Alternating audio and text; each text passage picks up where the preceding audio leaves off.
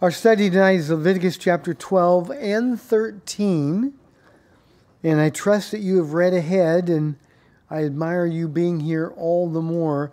A couple of things to think about throughout our Bible study tonight is, first, it will seem like I'm talking way too much in the first part of this Bible study to get all the way through both chapters. We are getting through both chapters tonight. We will be able to pretty much race through chapter 13 and 14 in our study next week, but tonight we will get that. Secondly, think about Jesus. Now, that's something you'd expect me to say, but think about Jesus. And maybe that moment when he walked up to those 10 lepers and healed them when nobody else ever did. And Jesus is the only person ever to, with a touch, heal the disease of leprosy. The only one ever. The only one who ever offered the hope of healing to Jews. It was just Jesus. Father, as we begin tonight, Lord, we meet you in a passage of Scripture that is difficult. It's difficult to digest. It's difficult to understand. But Holy Spirit, you're here tonight. And I ask that you would minister to each and every one of us here. I too pray, though it's unlikely, Lord, that if there's anyone here on a Wednesday night Leviticus Bible study who's unsaved, Lord, you know it was your divine design to get him here. So knock on the door of his heart or her heart and ask them to be yours. For the rest of us, Lord, help us to fall more in love with you and your graciousness toward those of us who are lepers. Lord, let us leave here more grateful and hopefully not grossed out. We thank you, Lord, for entrusting the book of Leviticus to us. May we bring you honor and glory. I pray all of these things in Jesus' name. Amen. I've had a bunch of random thoughts going through my mind as Paul has been reading this. Believe it or not, one of the first things that I would think about was my favorite character on television of all time, Adrian Monk. There's no way that Mr. Monk could have been a priest, because the things that you're going to see that Aaron and his sons are tasked to do are just things that he wouldn't be able possibly to understand at all. He just couldn't fathom them. The gag reflex just wouldn't have done it. The second thing to think about is how this applies to you. It's easy to read this and just get through it, but I'm absolutely certain the Holy Spirit wants to say something to each and every one of you. He wants to meet you here with our own leprosy. The third thing that's been running through my mind is praying for Dr. Peter, Dr. Sheba, and the staff at Malta Medical. You know, something that we don't think about. You know, healing ministries are so often misrepresenting the Lord that we think it's a glamorous thing. Here's the deal. If you have a healing ministry, you're going to be around a lot of sick people.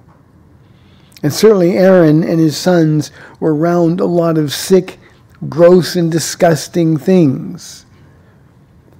I would hope that all of you are praying for the staff at Malta Medical daily. I pray every day for them, every day that Malta Medical is open. I pray that the Lord would protect them from the illnesses that walk into that place, and they are many. But not only protect them, but then I pray, Lord, use their touch to win the hearts of other people. And certainly that's what God was trying to communicate here. The high priest, the man who went into the Holy of Holies, when they brought those sores to him, he had to touch them and scratch them. In some cases, smell them. He needed to be prayed for. But you see, it's a touch of Jesus that is the answer to all of the things that we're going to talk about this week and next week. Chapter 12, it's a quick one.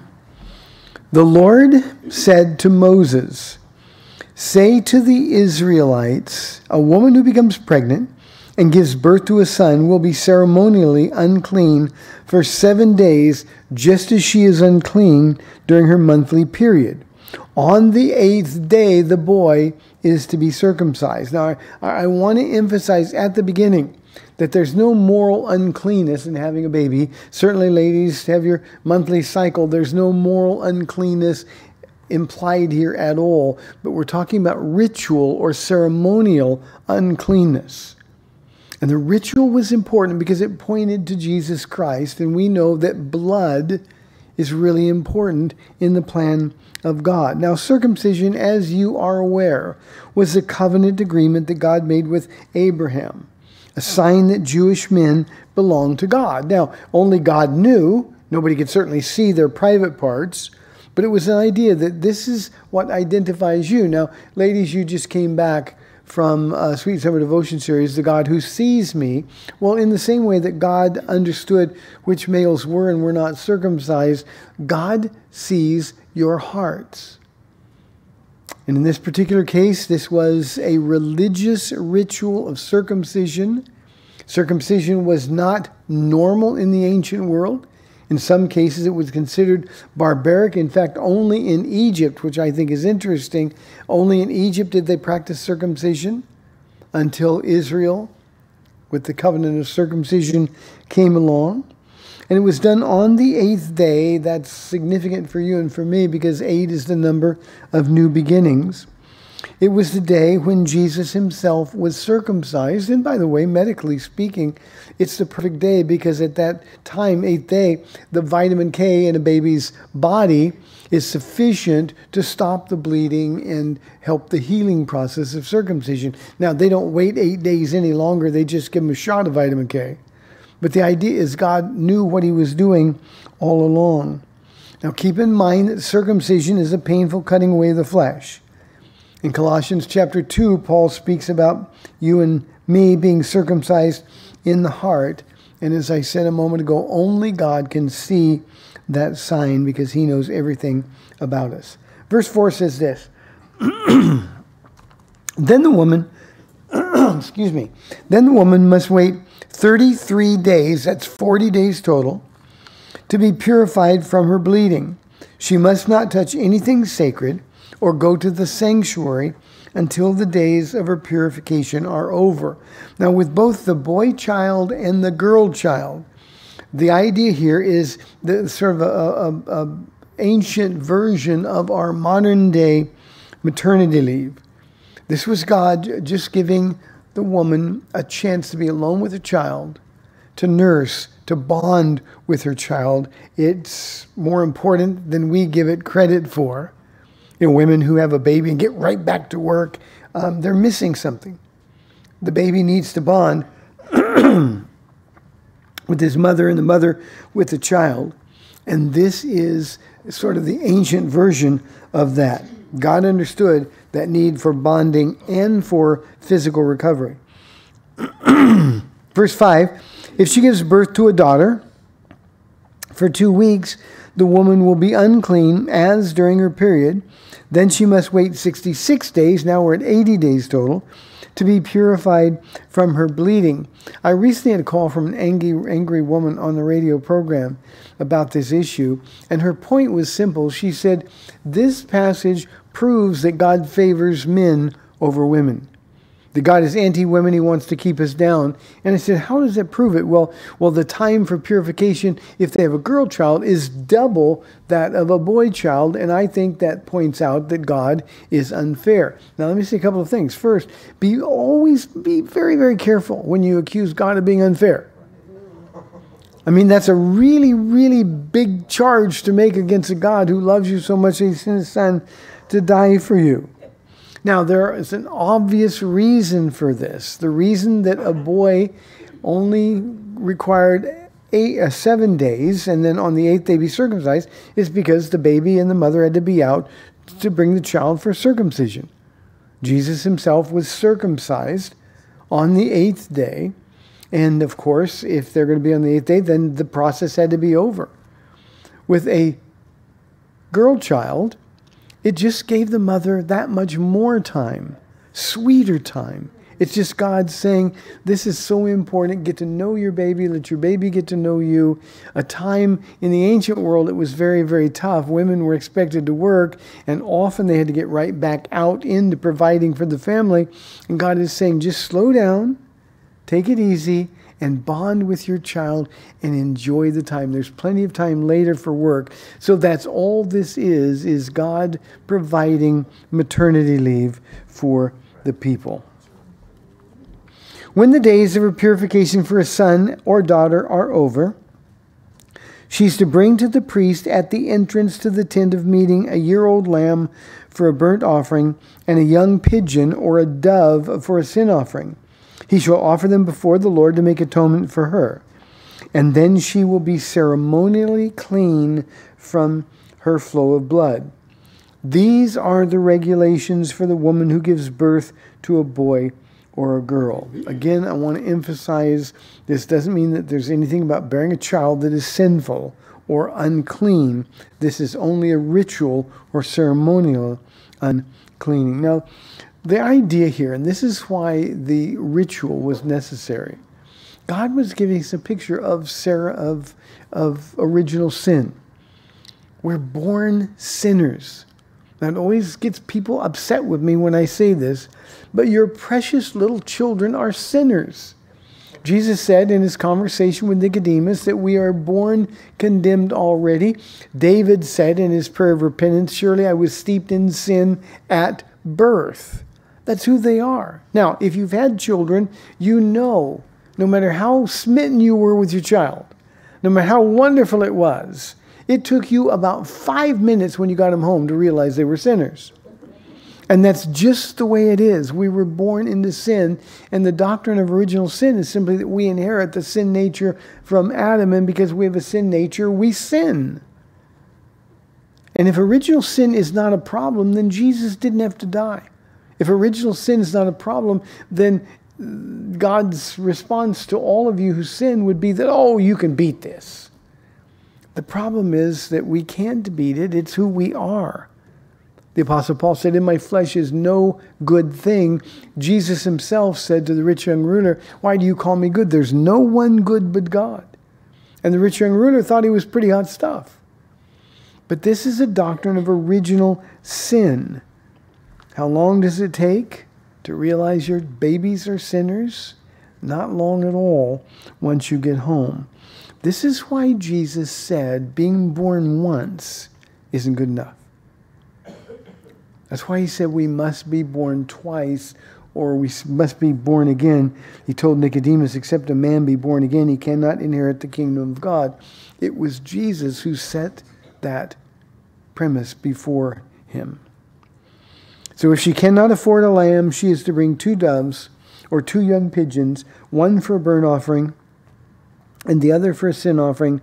In this way, the priest will make atonement for her, and she will be clean. You know what's fascinating to me about this is that Jesus' stepfather and his mother Mary offered 2 turtle doves as their sacrifice when he was consecrated to the Lord. That's when they ran into Simeon and Anna. That's when Simeon said, now I can rest in peace. My soul has seen the consolation of Israel. Jesus was poor. His family offered the cheapest offering they possibly could. The Son of God, who is God the Son, who left the riches of heaven for you and for me. He left it all behind. Not only did he empty himself of his deity, he emptied himself of any semblance of wealth or comfort. And he did it just for you or for me. That speaks of his humility. And of course, the humility of God is demonstrated to us in Philippians chapter 2, where Paul says your attitude or your mind should be that of Christ Jesus. Leviticus chapter 13. Now, I want you to remember as we get through this, I'm going to read it quickly. Please bear with me as I read. You know I can't see. But remember from last week, I said that the reasons behind all of these sacrifices, all of these instructions, is because God promised that they would not suffer from the diseases of the pagan peoples around them. And God is doing this for their own interest, for their own good. You know, when I grew up, if I hurt myself, baseball, I'd get hit by a pitch, my dad would yell, "Ronnie, don't rub it." If I tore my knee up or something and it was bleeding, "Oh, you'll get over it. Just get up and run." It would have been easy in the ancient world, and that's what they did. Just live with the diseases, live with the illnesses. And God basically saying, not my people. Now, here's some things that I want to remind you, things that most of you, if you've been around here any length of time at all, know. Leprosy, and that is the primary disease focused on in chapter 13. It also is a broader term than that, so it deals with other infectious diseases as well. But the NIV uses infectious diseases. The King James uses leprosy every single time. And this is about leprosy. The reason that matters to us is because leprosy is a type of sin. Leprosy starts out small, just a small, almost indistinguishable spot.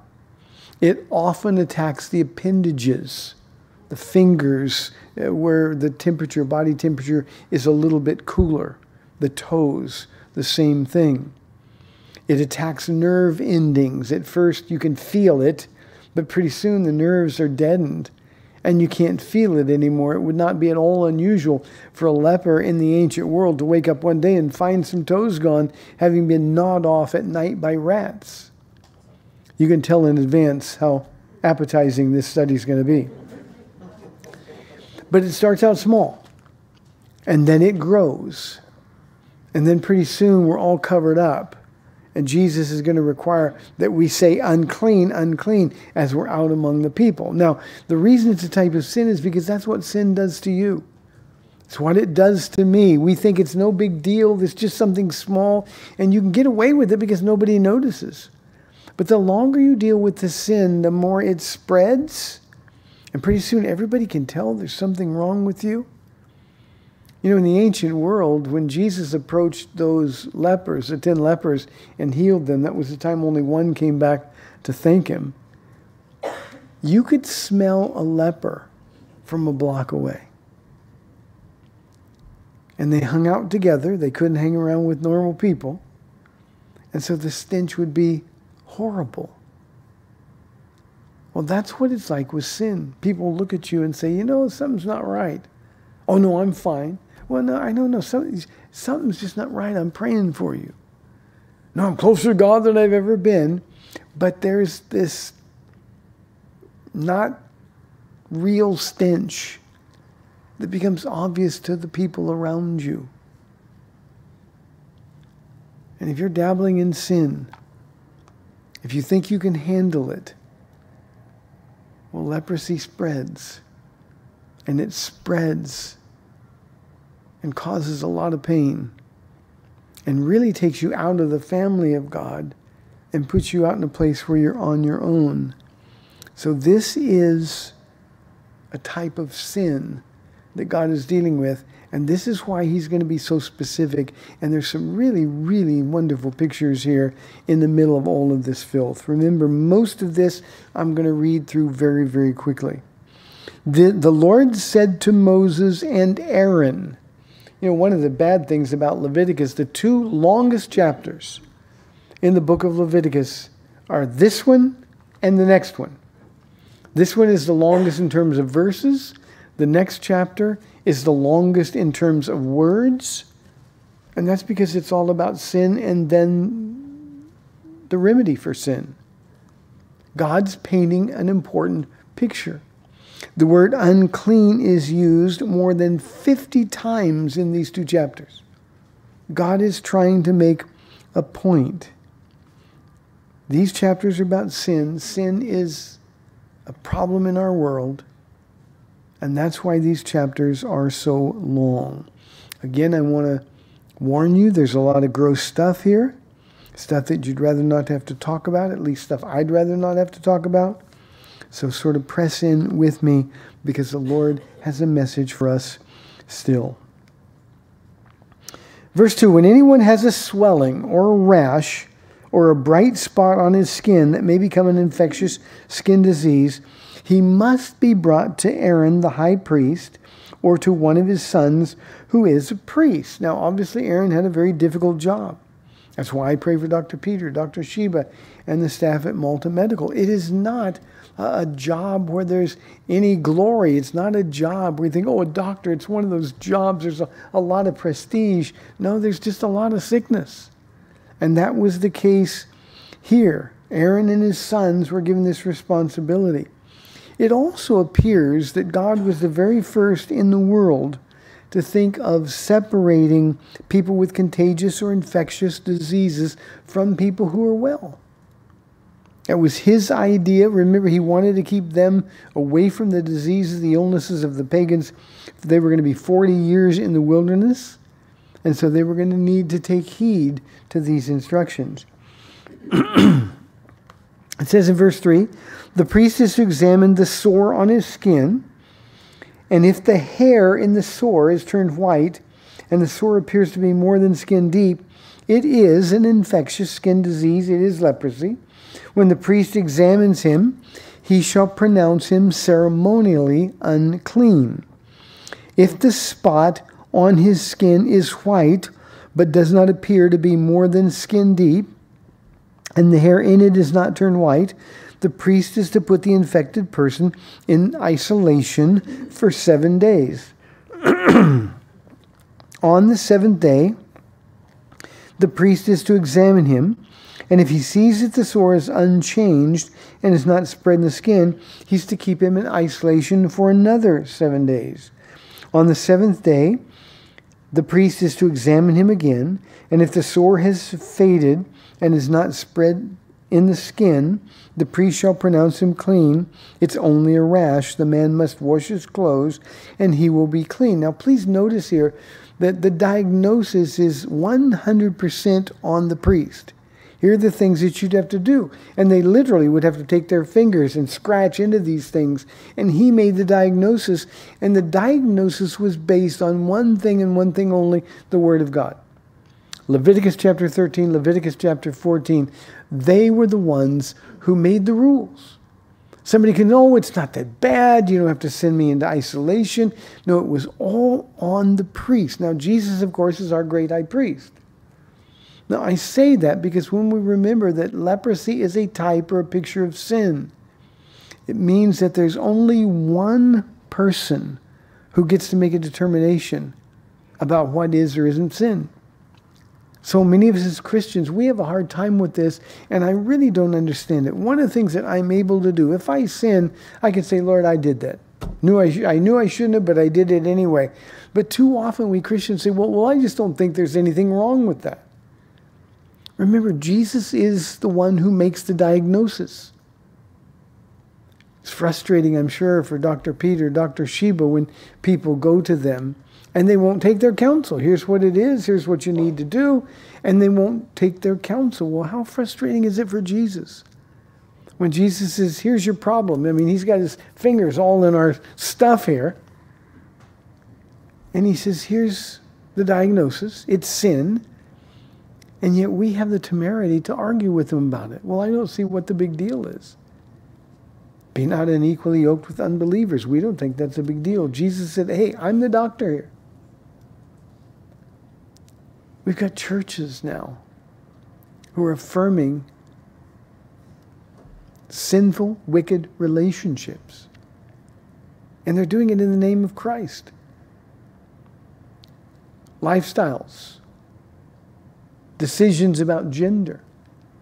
And we have churches that are just making their own decisions about what is. And no. Only one person gets to decide what sin is and what sin isn't. And every one of us, we need to understand that Jesus makes the rules, and we have to follow those rules if, in fact, we claim to be him. He said, if you love me, you will obey me.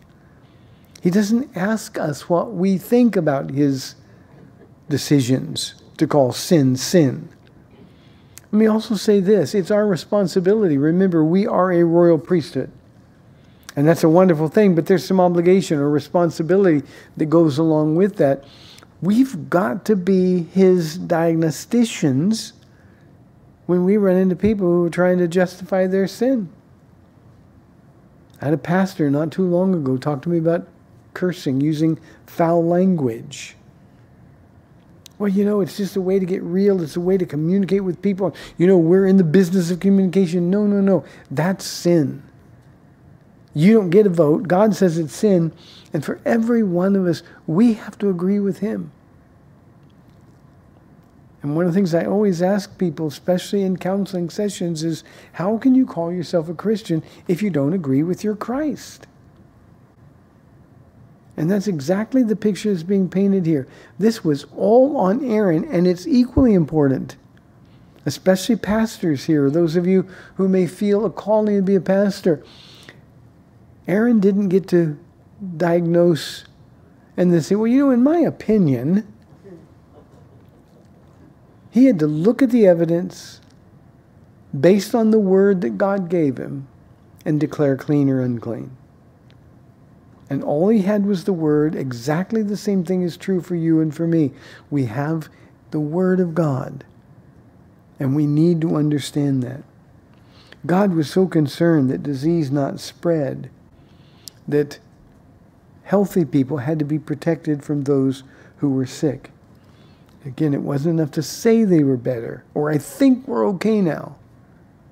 You simply look at the black and white facts, and then you do as God told you to do. Those of us who are pastors, and we're interpreting what God says. Flee from sexual immorality. Oh yeah, but God didn't mean. Well, we're not in a very, very safe place at all. Verse 7, but if the rash does spread in his skin, after he has shown himself to the priest to be pronounced clean, he must appear before the priest again. The priest is to examine him, and if the rash has spread in the skin, he shall pronounce him unclean. It is an infectious disease. Can I say one more time? Leprosy is a type of sin. When anyone has an infectious skin disease, when anyone has leprosy, he must be brought to the priest. The priest is to examine him, and if there's a white swelling in the skin that has turned the hair white, and if there's raw flesh in the swelling, it is a chronic skin disease, and the priest shall pronounce him unclean. He's not to put him in isolation because he is already unclean. Now, the infected person would no longer be under the supervision of the priest because the diagnosis has been made. What's interesting? When we tell somebody it's sin, and now you got to make a decision about what you're going to do. You're going to do what God says, or you're going to do what you want to do.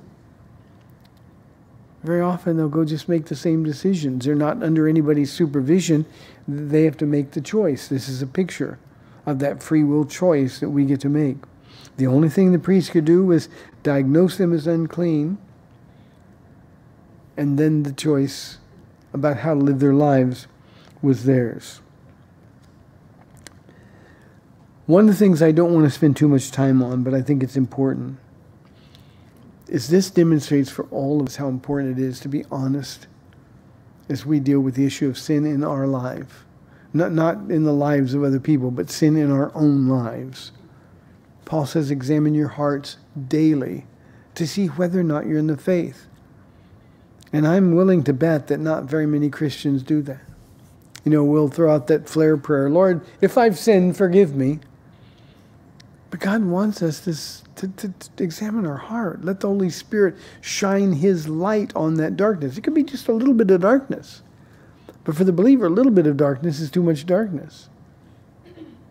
And God wants to shine the light on that darkness to help you, to bless you. Not to keep you from having fun, not to keep you just for himself. He wants to do it so that he can bless you. And we need to be honest dealing with sin. Jesus talked about the man who's always looking at the speck in somebody else's eye while he's got this big old log in his eye. We need to examine our own hearts and be honest about sin. We can't be relegated to the, well, if I sin kind of prayer. We've got to say, Lord, you know me in the deepest part. Search my heart, O God. We sing those songs. The psalmist writes about searching his heart. Surely, Lord, there's no unclean thing in me. Make sure there's no unclean thing in me. David could cry out, restore within me a right spirit, renew within me a right spirit, and restore the joy of my salvation. We can't rationalize that what we're doing really isn't all that bad, and God somehow understands. We need to examine our hearts every day. Verse 12 says, if the disease breaks out all over his skin, and so far as the priest can see, it covers all of the skin of the infected person from head to foot, the priest is to examine him, and if the disease has covered his whole body, he shall pronounce that person clean. Since it is all turned out white, he is clean. Now that may sound counterintuitive to us, but the idea here is that the illness has run its course and it's now in the healing stage, so it's no longer contagious. But whenever raw flesh appears on him, he will be unclean. When the priest sees the raw flesh, he shall pronounce him unclean. The raw flesh is unclean. He has an infectious disease. Should the raw flesh change and turn white, he must go to the priest. The priest is to examine him, and if the sores have turned white, the priest shall pronounce the infected person clean, then he will be clean. And the idea there is that only God has the remedy for sin. You know, you may not think something you're doing is that bad, but if the black and white in the Bible says that you ought not to be doing that, you have to make the free will decision about who you're going to believe. The world around us, the temptation of your flesh, or are you going to believe the Word of God? Now, we're done with leprosy. I've never been so happy in my life to move on to boils. When someone has a boil on his skin and it heals, and in the place where the boil was, a white swelling or reddish-white spot appears, he must present himself to the priest. I love the detail here. And the reason I love the detail is because as you let the Word of God penetrate your heart, you're going to get a lot of detail. You know, we like just to brush over our sin. God says, no, I got a lot of detail there. And he'll take you to that place where you can be free. The priest is to examine it, and if it appears to be more than skin deep, and the hair in it has turned white, the priest shall pronounce him unclean. It is leprosy, or an infectious skin disease, that is broken out where the boil was. But if, when the priest examines it, there's no white hair in it, and it is not more than skin deep, and is faded, then the priest is to put him in isolation for 7 days, to see if it gets better. If it is spreading in the skin, the priest shall pronounce him unclean. It is infectious. But if the spot is unchanged and is not spread, it's only a scar from the boil, and the priest shall pronounce him clean.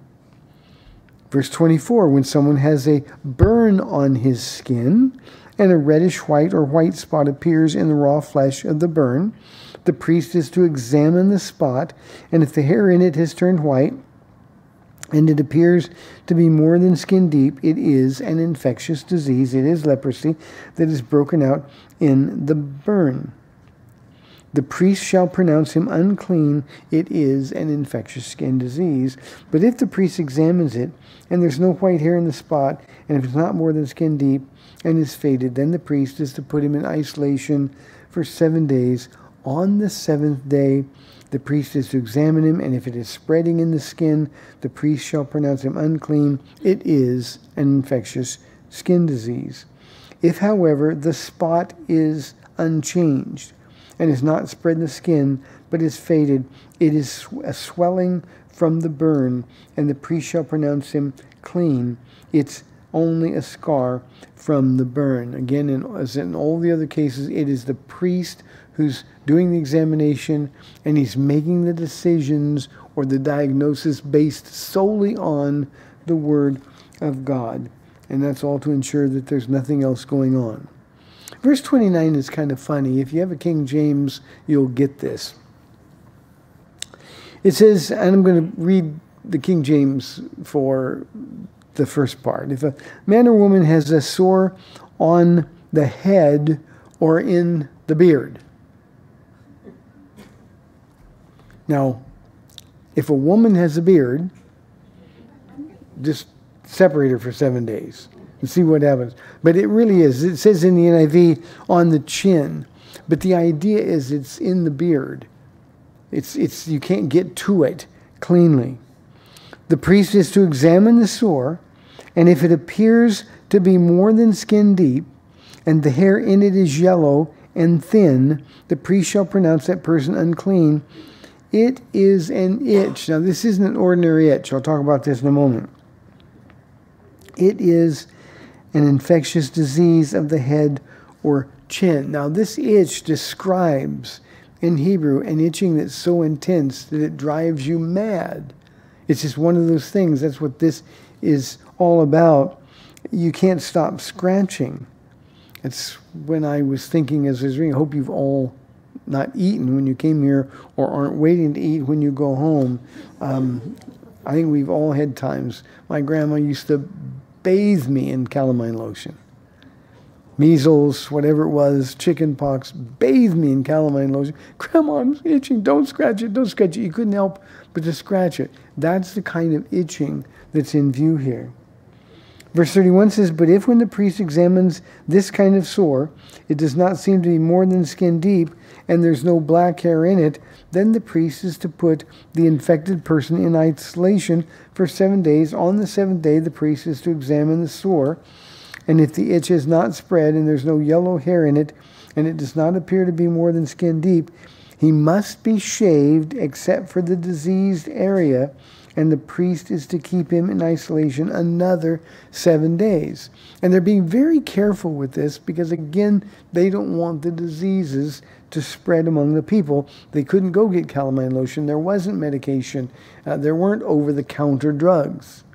So they just had to depend on what God's word said. On the 7th day, the priest is to examine the itch, and if it is not spread in the skin and appears to be no more than skin deep, the priest shall pronounce him clean. He must wash his clothes, and he will be clean. But if the itch does spread in the skin after he's pronounced clean, the priest is to examine him. And if the itch is spread in the skin, the priest does not need to look for yellow hair. The person is unclean. In other words, this is an obvious reoccurrence and needs to be rendered as unclean. If, however, in his judgment it is unchanged, and black hair has grown in it, the itch is healed, he's clean, and the priest shall pronounce him clean.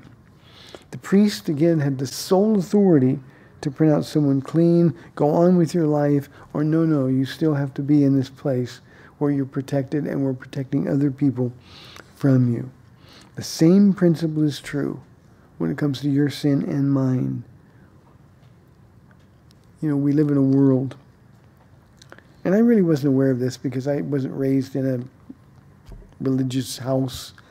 I didn't go to church. But when 9/11 happened, and there were Catholic priests pronouncing absolution for all of the victims, nobody has that authority.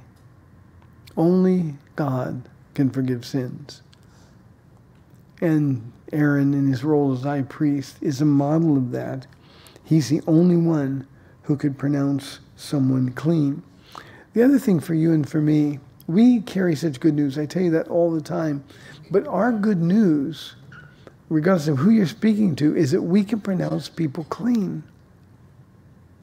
We can pronounce forgiveness of sins. All they have to do is believe and receive, repent of their sins. That's an indication that they really believe.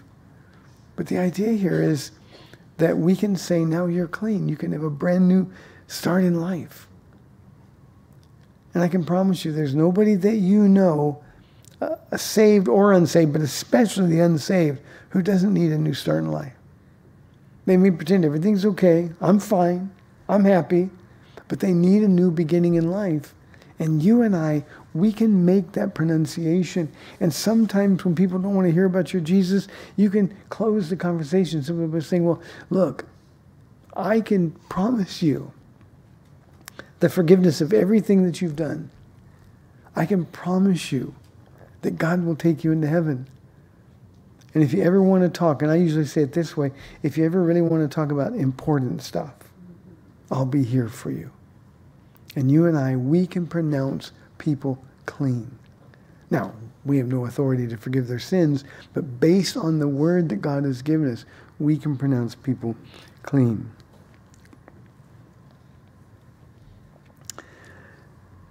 Verse 38, when a man or woman has white spots on the skin, the priest is to examine them. And if the spots are dull white, sounds like he's talking about freckles here, it is a harmless rash that is broken out on the skin. That person is cleaning. Now, what happens next may offend some in here. Verse 40. When a man has lost his hair and is bald, he is clean. If he has lost his hair from the front of his scalp and has a bald forehead, receding hairlines. Now, you guys know I can't see, but I can say with pretty much certainty that there's some significant receding hairlines out there. He's clean. In other words, you're not bald because you sinned. But if he has a reddish white sore on his bald head or forehead, it is leprosy, an infectious disease breaking out on his head or forehead. The priest is to examine him, and if the swollen sore on his head or forehead is reddish white, like an infectious disease, the man is diseased and is unclean. The priest shall pronounce him unclean because of the sore on his head. Now, you might wonder why this is in there about baldness. We don't have any questions about that because it's so common. But evidently, in the ancient world, baldness was believed to be a contagious disease.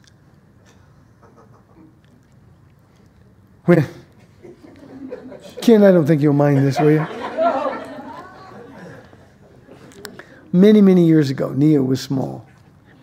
And she was talking to May, and they were talking about growing up, getting married. And May asked the question to Nia. She said, honey, when you get married, do you want a man just like your daddy? And Nia got her face, she has a way of scrunching up her face. Scrunch her face, she said, well, I want one with hair. Those of you who are bald, it's okay. I pronounce you all clean. The person with such an infectious disease, again leprosy, must wear torn clothes. Now, I know this has been boring, but don't tune me out because this gets pretty important in practical ways for us here. The person with such an infectious disease must wear torn clothes. Let his hair be kept unkempt. Cover the lower part of his face and cry out, unclean, unclean. We've talked about that in the New Testament a lot of times. As long as he has the infection, he remains unclean. He must live alone. He must live outside the camp. Now, this doesn't mean that they had to live in isolation from other human beings. It's why leper colonies existed. It's why lepers hang out together, because there was no danger of spreading the disease because everybody had it. It just meant that they couldn't be around ordinary people. This idea of yelling out unclean, imagine if God would require that of us. Maybe over the weekend you had what you thought was fun and did some really dumb things because you drank a little bit too much or partied a little bit too much. Imagine if on Monday you had to go to work yelling, unclean, unclean, and people would back away from you. Well, that's exactly what it was like. And as I told you earlier, the stench of leprosy could be smelled a block away. And I repeat that because I just think of Jesus encountering 10 lepers. And Jesus didn't hold his nose. Jesus didn't say, you guys are really gross. You're disgusting. Jesus touched them. Now, we have a tendency to think that some sins are really gross. And we don't want anything to do with people who have those kind of sins in their lives. That's to misrepresent Jesus. Those are the people that are the object of our ministries. Those are the people that we ought to be touching.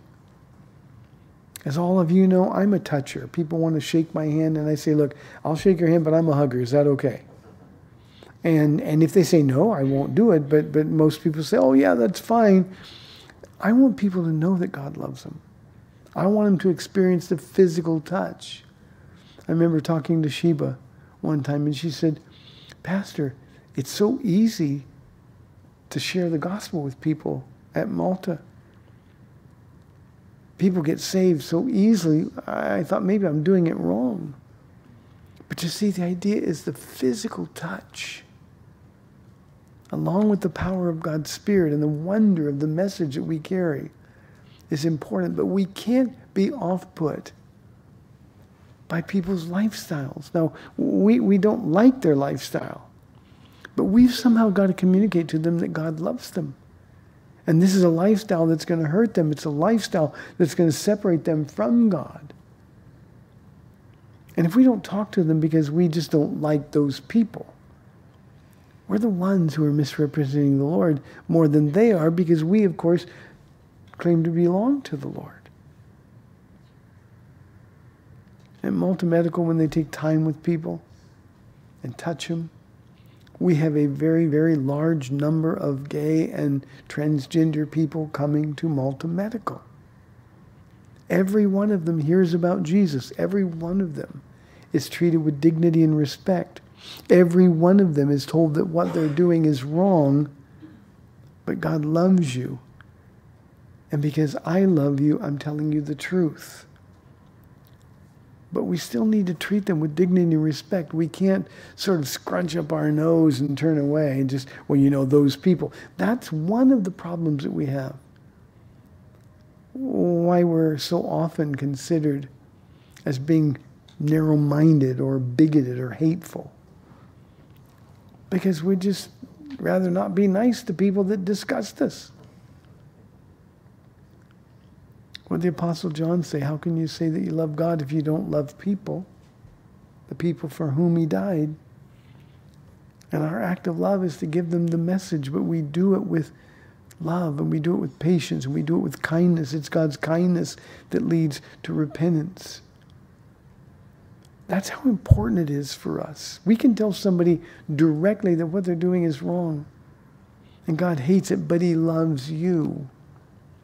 And the idea in this world that the only way we can love people is to accept them and what they're doing the way they are, that's not loving at all. We need to be bold in sharing that with people. Jesus touched them. He ate with them. Now, he never did what they did, but he was there for them. And his message to them was always the same. Now go and sin no more. Jewish custom, this will sound familiar for those of us who lived through the pandemic. Jewish custom required that they stay 6 feet away from uninfected people. The woman with the issue of blood, she dared to touch his robe, the hem of his robe. And she was healed. The lepers that Jesus touched, that would have absolutely disgusted the religious leaders of Jesus' day. But he healed them. And it's interesting to me that when he healed them, he knew that 9 of them weren't going to be grateful at all. They weren't going to come back. We would say that they're not saved. Their disease got better for a moment. But when the one came back and thanked the Lord, Jesus said, where are the other 9? I don't know, but I'm here because I'm so grateful. And the gospel says that he was the one who was made whole. In other words, well. We're God's ambassadors in this world. And that means because we're doctors of a sort, we have the Word of God, we can diagnose people, not judge their hearts, but we can diagnose their lives. We've got to be like Jesus. rather than avoid them, rather than making them a political issue. We need to remember that those are people that have broken God's heart because he loves them so much. And we've got to communicate that to them as well.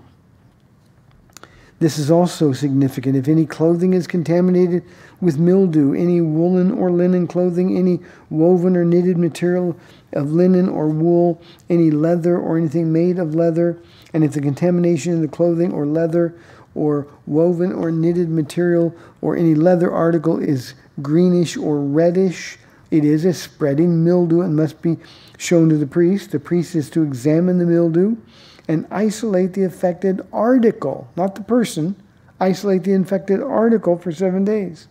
On the 7th day, he is to examine it, and if the mildew is spread in the clothing, or the woven, or the knitted material, or the leather, whatever is used, it is a destructive mildew. The article is unclean. Look at verse 52. He must burn up the clothing, or the woven or knitted material of wool or linen or any leather article that has the contamination in it, because the mildew is destructive. The article must be burned up. All of this to ensure that disease hasn't spread. Now, I want you to pay attention just for another 5 minutes. The reason this matters is because we're all clothed. You know, the Apostle Paul writes about our clothing. You are clothed in Jesus Christ. In other words, take off or put off the old clothing, the clothing of carnality, the clothing of this world, and put on the new clothing given to Christ. We've got to isolate ourselves from the contaminated articles of this world. We've got to do that. We've got to do it because we understand it's good for us. We understand that it's necessary. Too often as Christians, we try to see how much we can get away with and still be saved. Well, I don't see why this is bad. I don't think if I do this, it doesn't mean I'm not saved. And instead, what we ought to be doing is seeing how close to Jesus we could get. And when we don't burn up, put off, destroy the old junk in our lives, then that contamination is still there and it's all around you. Now, again, I can't go off here because of time, but whether it's social media, whether it's the kind of movies you watch or the television shows that you watch, the stuff that you look at, maybe the behavior, you drink or you're doing drugs, you just don't think it's that big a deal, you're being contaminated. The world that we live in is a world that Isaiah prophesied about, a world that calls evil good and good evil. That's contaminating each and every one of us. And we're being infected by those things, by those ideas. And I've tried to tell our church many, many times that the only insulation from the world and the world's ability to brainwash, to persuade you, is the Word of God. Romans chapter 12, Paul talks about being renewed thinking. How do we do that? In the Word. In the Word. If you're not serious about your Bible, then the onslaught of propaganda in this world is going to destroy you. The prodigal son in Luke chapter 15. He wanted to live a worldly life. The father let him exercise his free will. And then when he found himself in the pigsty, longing for food, even the scraps that the servants in his father's house ate. I love the King James. It says, when he came to his own mind. A lot of us were not controlled by our own mind. We're controlled by social media. We're controlled by social attitudes. We're controlled by the people that we hang around with. And we've got to separate ourselves. Doesn't mean we're not in this world. We're in the world, and we're in the world with the message of salvation. But the reality is that we've got to separate our lives. Moms and dads, what's going on behind closed doors and in your home is affecting and influencing your children. My dad said it 100 times in my life. Ronnie, do as I say, not as I do. Well, that doesn't work. And if you're not isolating yourself from the things that can contaminate you, burning them up, dying daily, the Apostle Paul says we're to make no provision for the flesh. This may seem extreme to some of you. Well, you got to just get away from it. Yeah, you do. Because it wants to destroy you. And remember, I said at the very beginning tonight, leprosy starts small. Almost imperceptible. And then by the time it starts to spread, there's nothing you can do about it. Now, Jesus will touch you, and he'll heal you. But you've got to be in a place where you can approach him.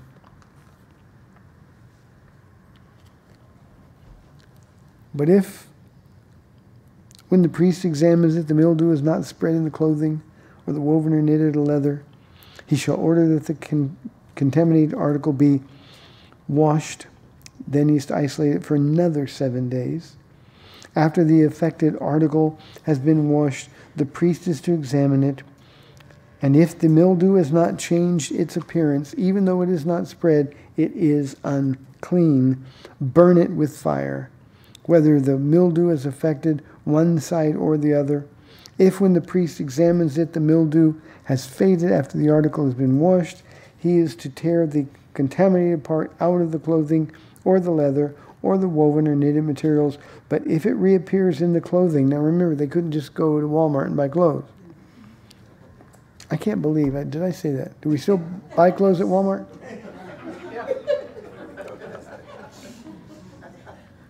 Or in the woven knitted material, or in the leather article, it is spreading, and whatever is the mildew must be burned with fire. The clothing of the woven or knitted material or any leather article that has been washed and is rid of the mildew must be washed again, and it will be clean. Some clothing could be saved, obviously. And then it closes the chapter. These are the regulations. Please note they don't change. It doesn't say these are the temporary regulations. These are the once forever regulations concerning contamination by mildew in wool or linen clothing, woven or knitted material, or any leather article, for pronouncing them clean or unclean. I hope you all feel a little bit cleaner now. And as you read ahead, chapter 14 and 15 next week, let me just say, I wouldn't blame you if you didn't come. Father, we thank you for helping me get through this. I pray, Lord, there was something in it for everybody here tonight.